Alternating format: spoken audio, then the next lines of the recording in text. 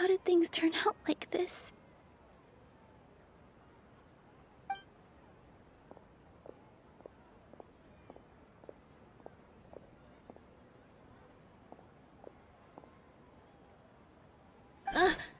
Traveler? You don't have to get involved. He's a sage from the academia. I don't want to drag you into this. Traveler? Traveler? What the heck are you doing? If you get arrested by the academia, that's another day gone to waste!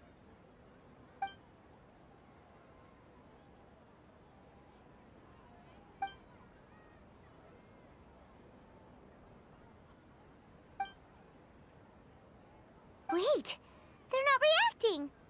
Have they been scared stiff? Oh, of course! If this is the sage's plan, they wouldn't put themselves through this. So they're just substitutes. What is this? What happened to the Grand Sage and his entourage?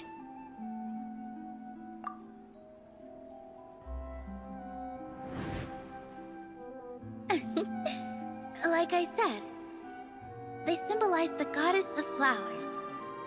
It's just a shame that all the real Padisaras went extinct after her death. Yes. The Greater Lord brought forth new Padisaras in memory of the goddess of flowers. But she ultimately could never truly replicate that beautiful shade of purple.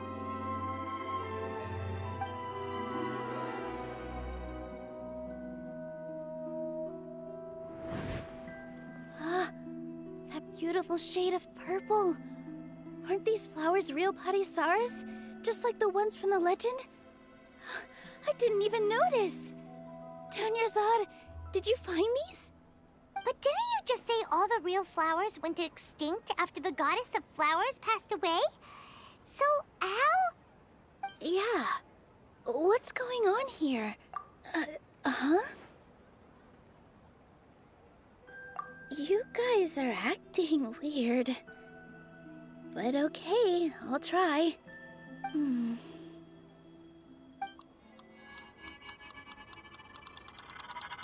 Hey!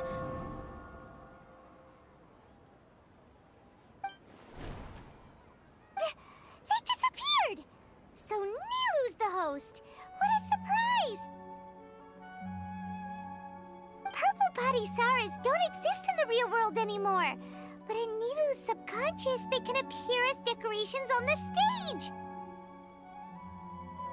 It's just like the example Nahida told us.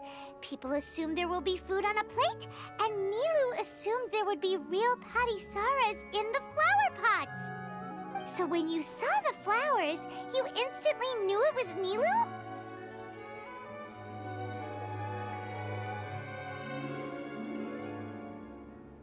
But if we want to end the samsara, we need the host to become aware that they're dreaming. How should we make Nilu realize that? Am I dreaming? Huh?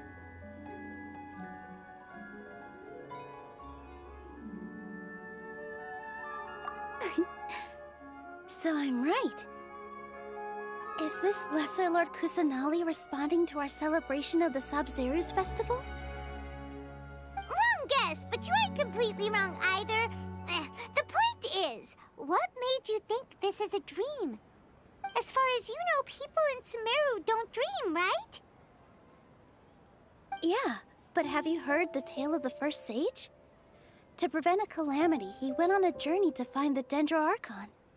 Ooh, sounds familiar. Dunyarzad told us a story like that when we first arrived in Sumeru City. So it was about the first sage, huh? Yep, but in the part you heard, he hadn't become the first sage yet. There's more to the story. His piety and wisdom were acknowledged by the Dendro Archon, and she finally gave her blessing to him. All kinds of spectacular scenes appeared in front of the first sage, as if all the knowledge in the world was being painted onto a canvas right before him. He was captivated.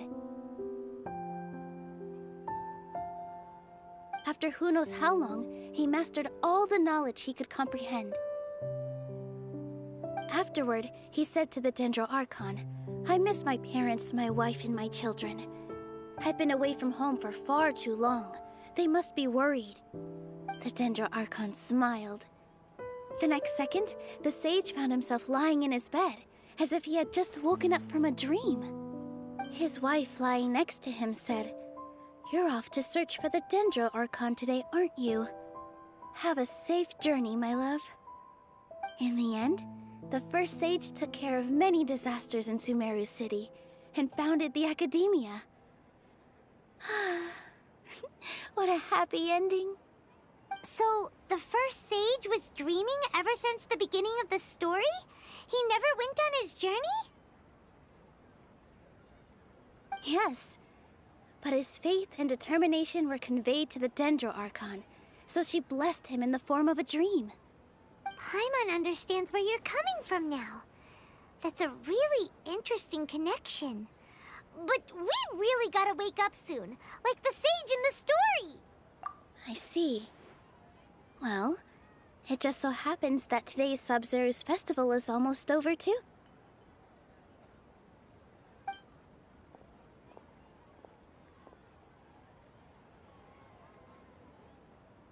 Since we're in a dream, let's make this final dance of Sub-Zero's as beautiful as we can.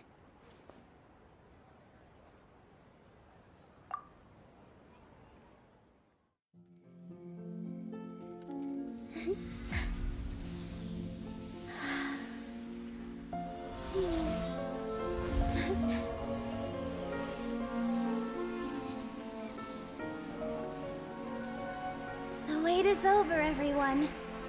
I dedicate this to our god, the Dance of Sub-Zeros.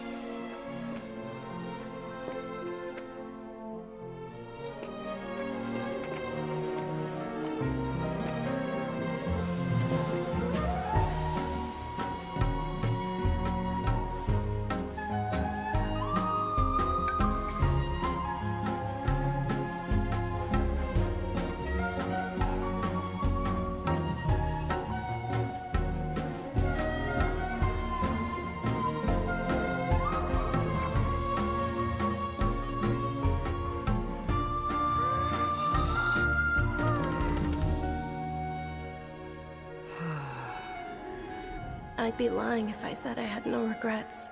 I would have loved to see Nilou's dance.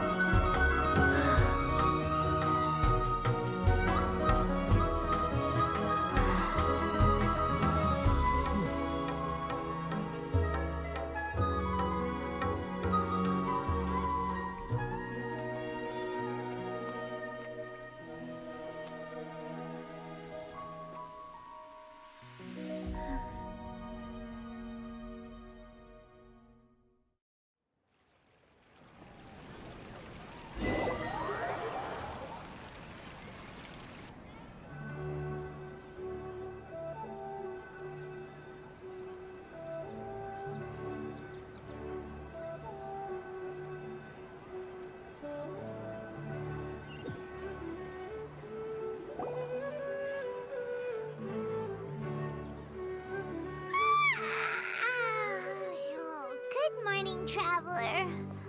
Oh, Paimon feels like she's been asleep for the longest time. Paimon's head feels super heavy. Did we oversleep? Do you even remember going to sleep last night? Paimon thinks it was after the Sub-Zero's festival. The Sub-Zero's festival! Have we finally escaped from the Sub-Zero Samsara? Quick! Take off your Akasha terminal!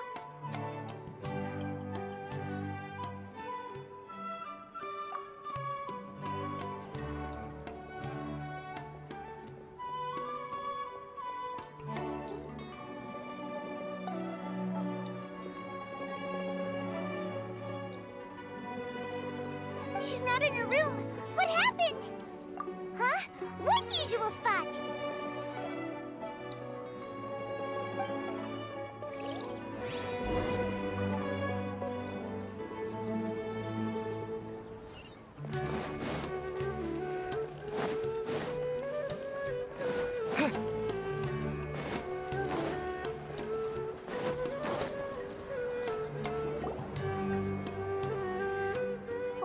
again, Traveler and Paimon. And thank you, Dunyarzad, for organizing the Sabzeruz festival for me. I'm sorry, who are... Dunyarzad! You're okay! Oh, don't scare us like that! Oh, Traveler Paimon. I have something amazing to tell you. I just had a dream, and I saw Nilou performing the dance of Sabzeruz.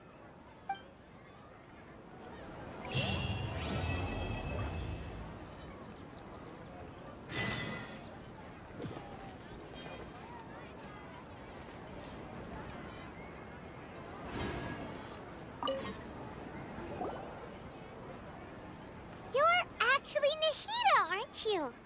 Paimon felt like Catherine was acting weird when we met at the Sabzeruz festival. And Dunyarzad, did you save her?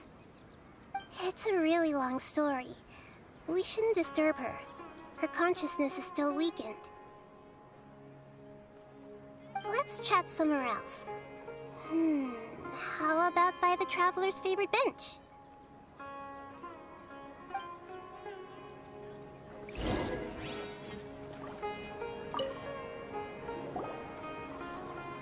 What's going on? Why are you two so excited to see me? Hasn't it only been a night? It's actually been much longer than that. Oh? Strange. Was I really asleep that long?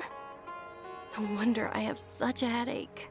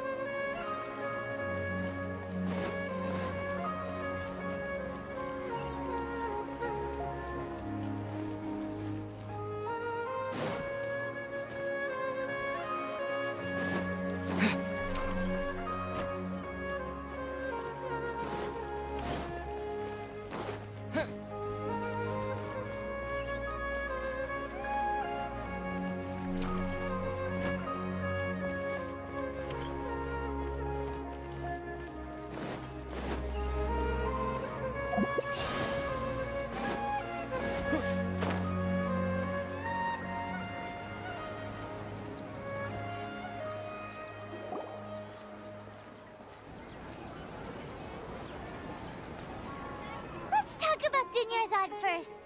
It's such a relief that she's all right. After we parted on the last day of the Sabzeruz festival, I left the city and saw what the Traveler had described. Among the countless dreams, I found one that was growing fainter and fainter. This proved my suspicion.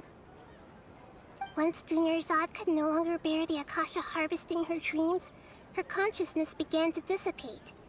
But this also meant it escaped the Akasha's control. Such a small fragment of consciousness can't last for very long, though. It will return to its original dream, where both will gradually fade until they completely disappear. I used all the power I had to keep her dying dream alive as long as possible, but it still wouldn't have lasted for much longer if it hadn't been for you two breaking the samsara. So it looks like we did manage to save Dunyarzad in the end. And not a moment too soon.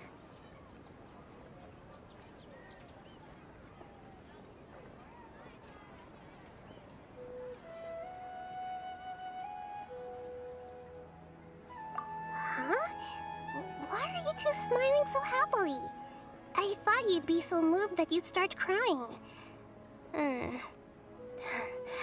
I need to spend more time observing human emotions.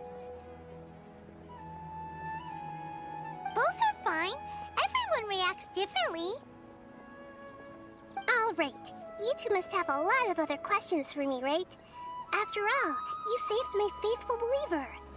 As your reward, I will answer any and all questions. To be accurate, I'm using the Akasha as a medium to occupy Catherine's consciousness. How did you do that? Poor Catherine. Does this mean you can also occupy other people's consciousnesses?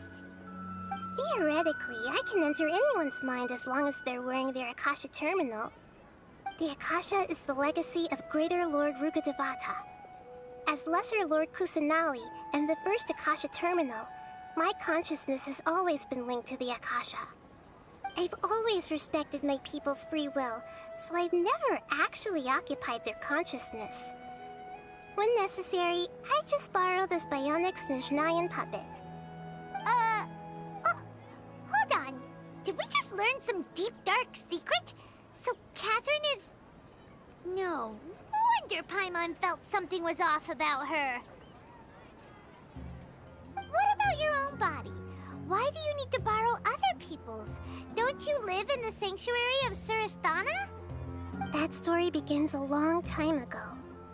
After Greater Lord Rukkhadevata disappeared, the sages found my newly born self and took me back to Sumeru.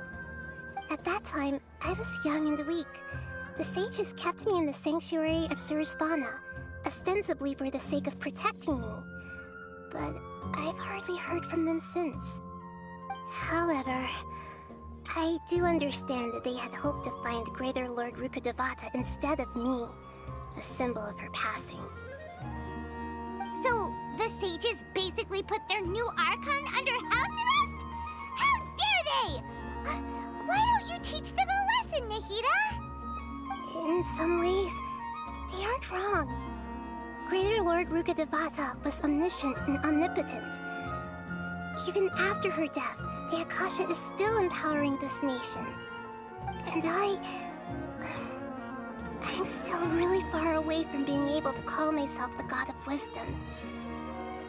Yeah, you got a lot of believers. Just look at the Sub-Zero's festival. Everyone who showed up truly loves you. Thank you for the kind words. But I honestly don't need physical freedom as long as I can connect my consciousness to the Akasha.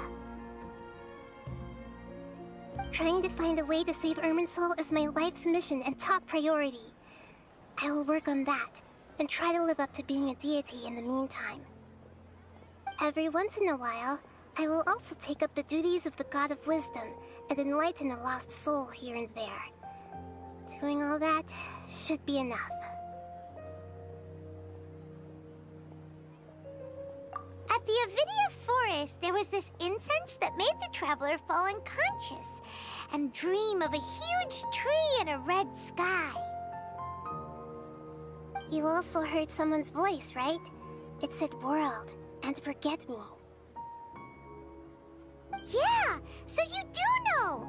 We've been wanting to ask you what that was about, and if the red sky was related to Conria. It seems like the traveler established a connection to Irminsul. That was a message left by Greater Lord Rukkhadevata's residual consciousness in Irminsul. Perhaps her last memory before she died. As you two probably know, Greater Lord Rukkhadevata disappeared after the disaster in Conria. The timings of these events do line up, so your suspicions are reasonable.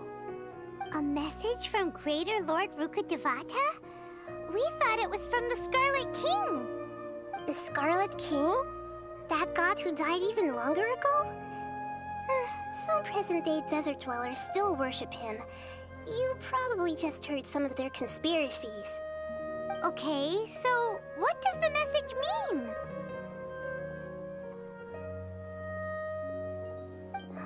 I still haven't managed to decipher it. Even the Akasha isn't currently capable of doing that.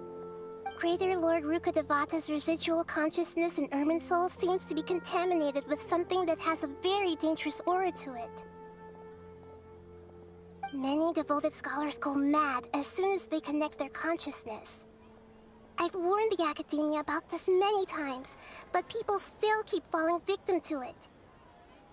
But I believe this is the key to saving Irminsul. That's why I've kept trying to decipher it. So the tree in the vision was Irminsul? Oh, Tighnari also said that Irminsul is sick! Is it because of the contaminated consciousness? But even if you can't figure out what that vision was all about, it seems like our search for you was all in vain.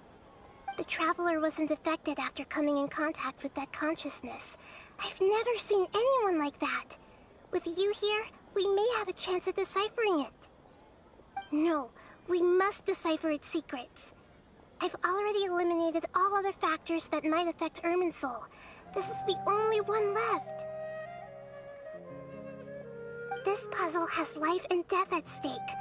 It could determine Irminsul's fate, as well as Tevat's.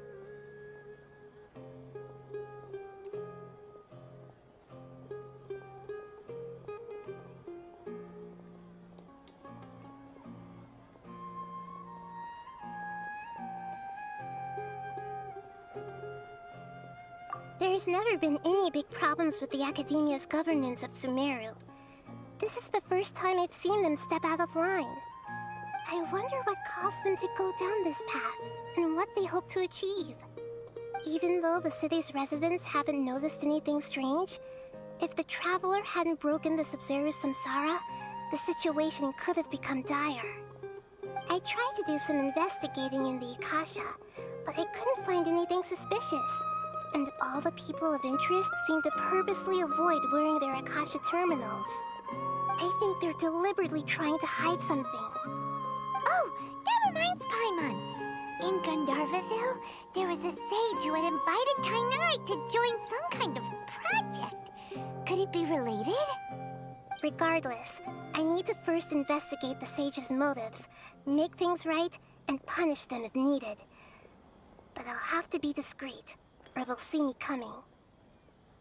You mean how the Akasha stops you from having dreams? Yeah, it's been such a long time. No one's noticed something's up? It's not that no one noticed. It's more like no one cared. Ultimately, it's all rooted in the sage's misdirection. Misdirection? The sage has convinced everyone to believe that being unable to dream is a sign of rationality and wisdom. Not dreaming is a badge of honor in Sumeru. Even if the truth is that their dreams are being reaped by the Akasha. With their propaganda in place, the sages can maximize their use of the Akasha to facilitate their research. Besides, Greater Lord Rukkhadevata must have created the Akasha in the hopes that it could be used to its full potential. That's why I've never come out strongly against this. Anyway, the perspective advocated by the sages drowned out any voices of doubt. By now, even those who never use Akasha terminals find it too shameful and embarrassing to talk about their dreams.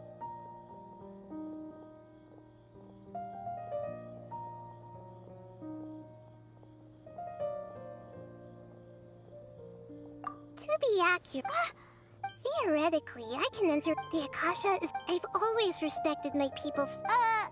Hold on. Did we just? What about your own body? Why? That story begins a long time ago. At that time, I was young and weak. However, So the sages basically put their. In some ways, they aren't wrong. Greater Lord and I. Yeah, you trying to find a way. Every once in a while, I will also take up the duties of the God of Wisdom and enlighten a lost soul here and there. Doing all that should be enough.